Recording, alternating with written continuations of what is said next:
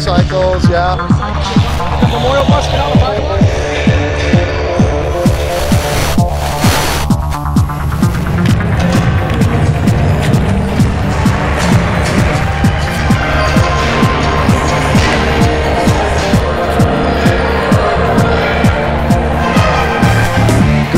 basketball fans, and welcome to the Fieldhouse on the campus of Southern New Hampshire University in Manchester for tonight's Division III semifinals, the Final Four. We got two games covered for you tonight on nhsportspage.com. My name is Pete Terrier. John Kesty is on the other side of the video camera.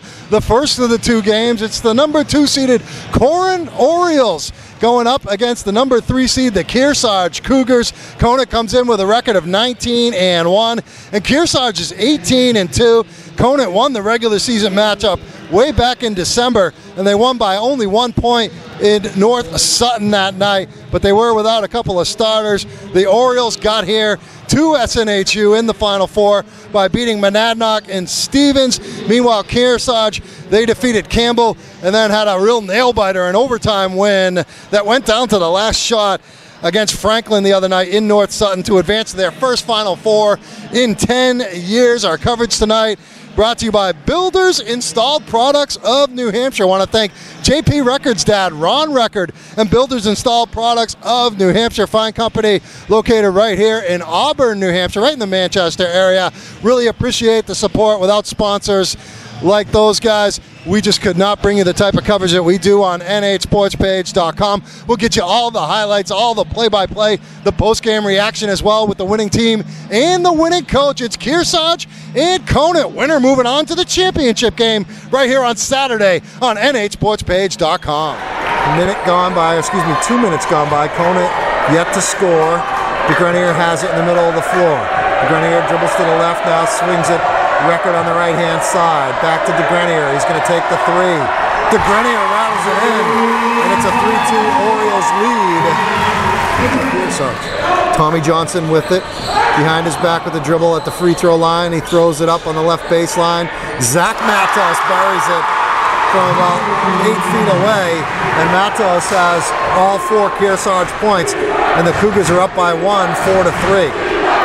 Left-hand side, Murphy, ball fake, feeds it right side, Record puts it on the floor once, swings it back to Murphy, left corner, Hodgson's 3. Hodgson buries the 3. 2 field goals for Conant, both of them from downtown, and they are on top 6-4. They lead by 2, 4:20 left to go first quarter. Murphy puts it on the floor, swings it right-hand side to Grenier. DeGrenier in the middle of the floor to Record now, left side Hodgson. Murphy feeds it down low, Bilodeau kicks it up top to DeGrenier.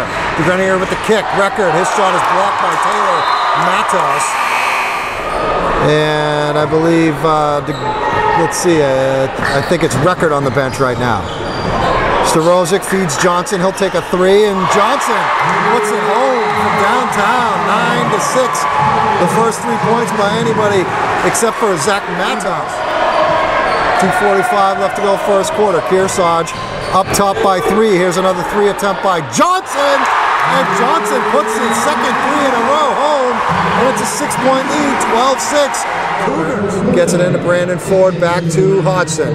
Hodgson dribbles to the wing, now up top. DeGrenier a step to the right of the top of the key, and DeGrenier buries his second 3, and it's 12-9. Josh has 6. Hodgson back to Record. Record puts it on the floor, down to the lane, the kick. DeGrenier corner 3, and Josh DeGrenier, he's got 3 threes in the first quarter, and we're tied at 12. Record throws it right side Hodgson. Hodgson swings it right corner to Record underneath Bilodeau, works his way in. Over Zach Matos with a jump hook, and CJ Bilodeau gives Conant a 2-point lead, 14-12. Final 10 seconds. Johnson with it, 7 seconds. Yet to get it up to half court. Now he does with 4. Johnson fires a 3 at the buzzer, nails it. Tommy Johnson's third 3 of the first quarter and puts the Cougars on top by 1, 15-14, end of the first. We're at halftime of the first of 2 Division III semifinals here on nhsportspage.com. It is Kearsarge 20, Conant 19 in a very low-scoring game. Another game coming up after this. Just want to take this chance to remind you that we are going registration only on nhsportspage.com in the very near future. And we've been telling you about the early bird offer, just the $50 registration fee to continue to get full access to the website, all our articles, all our game stories, the statistics, and these highlight videos. We're going to require you to register, and you're going to have to pay a one-time fee, and you'll have access through the rest of the playoffs and, of course, next year as well. But our special offer ends on Thursday, March 10th. Just $50 after that. It's going to be in the hands of our new website provider, and it's going to probably be a decent amount more than $50. So please take advantage of this offer right now and register and continue to get the full access that you've come to know and love with nhsportspage.com. Record puts it on the floor, back to DeGrenier. He's going to fire an open three right side. It's off the mark. Rebound, Brandon Ford took it away from Starozic, and Ford goes up strong and puts it home, and Conant's back on top, 21-20, opening minute here in the third quarter. DeGrenier on the drive, takes it at Matos. Matos sends it back at him. And then Ford couldn't handle it, and it's out of bounds to Kearsarge to the left wing. Feeds it, Ford, left baseline, kicked it out. DeGrenier now up top to Record.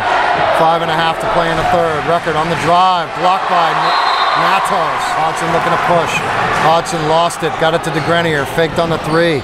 Kick out, Record, his three is off the mark. Rebound, Brandon Ford going against Zach Matos, blocked by Matos. Here comes Johnson for Kearsarge.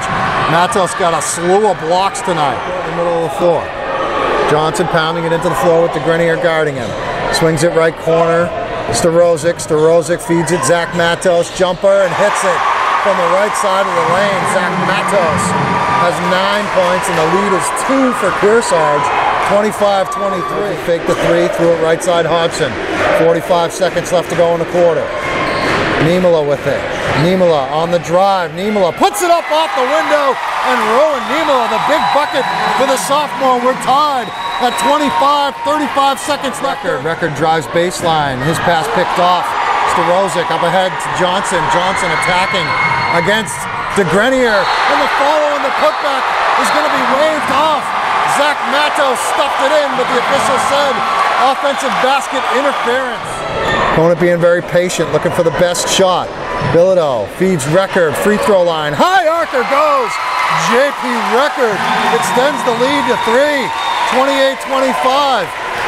4:45 left to go. Johnson on the attack. They want to get the big guy Ford down there. Got to block off the Matos brothers. Nordzi misses the second. Rebound goes to him after being tipped. Kearsarge could tie or take the lead. 45 seconds left to go. Nordzi working against Hodgson. Nordzi with 40 seconds. Swings it right side. Starozic fed it to Zach Matos. He throws up a wild shot that goes off the window. We're tied at 28. 30 seconds to go. Does Coach Saucier want a timeout? Kearsarge just played overtime to get here against Franklin. And it's 28-28. Ford actually tries to jump this time, but the top is controlled by Kearsarge, and Johnson lays it in. Kearsarge is up by 30-28.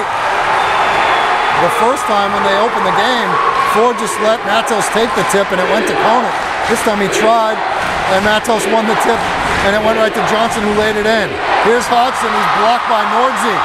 Nordzi comes down with the ball. The Kearsarge crowd is going crazy. Nordzi dribbles down the left of the lane. The pass, Taylor Matos. In the lane, Johnson. Off the window, Tommy Johnson has scored 2 quick buckets. It's a 4-point lead for the Cougars. 4.3 seconds left. Rowan Niemela will throw it in bounds. You got to think DeGrenier or Hodgson here. Maybe a throwback to Niemela. It's DeGrenier. Left side Hodgson. Hodgson gets it to DeGrenier. He'll take the three. They don't get it off. Second time. They don't get it off. Kearsarge wins. They're going to the championship game. The final score, Kearsarge 34, Conant 31. Didn't seem like either Hodgson or DeGrenier wanted to take the shot. And Kearsarge is going to the championship game on Saturday. All right, for the first time since 1999, the Kearsarge Cougars are going to a championship game. And I'll tell you what, this was not the prettiest of games, but I'm sure that doesn't matter to you guys whatsoever. You win it 34-31 against the Conant Orioles, sort of slaying the dragon, so to speak. I don't think a lot of people gave you guys a lot of chance to win this game, so hats off to you guys for getting it done. We got the whole team in the shot. We got a kid over here, Trent Nordsey, who really had a lot of foul trouble in this game tonight. Didn't play a lot, had to sit a lot and watch, but your team able to keep it together enough to set the stage for you to hit one, maybe two big free throws down the stretch. You outscored them 6-3 in the overtime and then had to sweat out a potential game-winning shot at the end. They didn't get a shot off. Same thing happened at the end of regulation where they had the ball and they had a chance to maybe win the game, but they couldn't get a shot off. Talk about your feelings right now after such a draining game, I'm sure. Yeah, it was definitely a defensive battle. You know, we only scored 30 points each team, but we knew that they were a good team coming in. We knew we'd have to lock down their guards, and we knew we could get it inside because they don't have as many bigs, but we stuck to the game plan, and even though people were counting us out, we just tried to prove them wrong. That's what we did. Your bigs, Trent, did a great job. Taylor over here, Zach, you had a double-double, 11 points, 14 rebounds. He's a big man. They say you had 4 blocks. You must have changed like 40 shots tonight. Talk about how you and your brother, were able to kind of keep those guys. They seemed intimidated so much that they really didn't seem to want to take a shot at the end. Yeah, we were just trying to be big and change their shots, like you said, and it seemed to work and cut them from the driving lanes, getting to the basket, and getting them to the foul line. And I think we did a good job of that. Where's little Tommy Johnson here? Looking for him. Tom, you started off on fire. You had 3 threes in the first quarter. You finished with 15. But really the big ones for me was that opening tip. Zach won the tap, went right to you. You laid it in. You scored another basket. And that really kind of gave you guys control in that overtime period. Oh, yeah. Right off the tip, I made eye contact with Zach. He knew to tip it to me. All right. Taylor, I'll give you this one.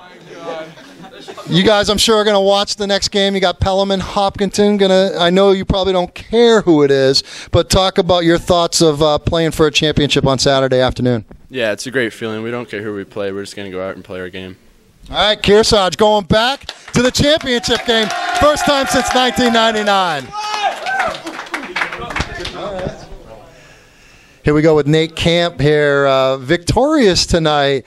As I said to the guys, it wasn't the most artistically pleasing game, but you won it 34-31 in overtime. Congratulations, you're going to the championship.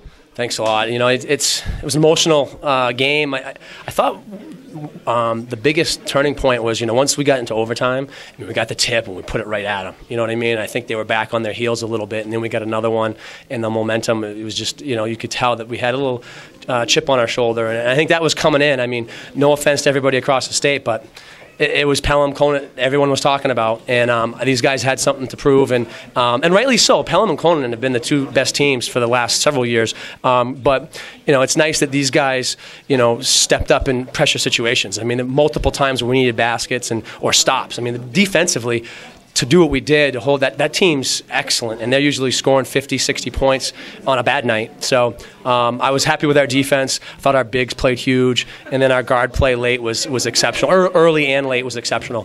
What happened? I mean, it was 15-14. It was kind of up and down in the first quarter, and then there's a lot of 5s, couple of 3s in there in the box score. I mean, was it just you guys kind of settled in and decided we're going to play this real grinded out affair both ways?